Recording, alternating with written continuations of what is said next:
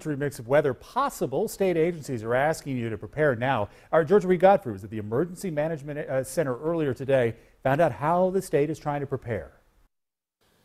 It's that time of year again when the temperatures drop and the chance for ice and snow increase. And even though South Carolina is known for sunshine and heat, the state can also see the impact of winter weather. Power. The chance for an electrical outage is pretty good during a winter weather situation. And during the 2014 ice storm, we had over 800,000 people that were out of power here in South Carolina. But the South Carolina Emergency Management Division, along with the Department of Public Safety and Department of Transportation, are prepared to get in place if extreme winter weather hits South Carolina. Part of our preparation includes getting our equipment ready.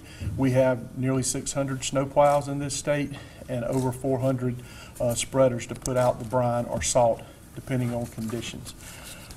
As we enter an event, again, we will utilize our forces initially to go out and clear the roads to make them passable.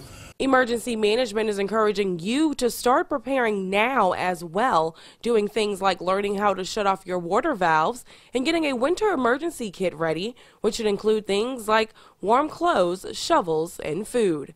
In Columbia, Georgia Reed Godfrey, 7 News.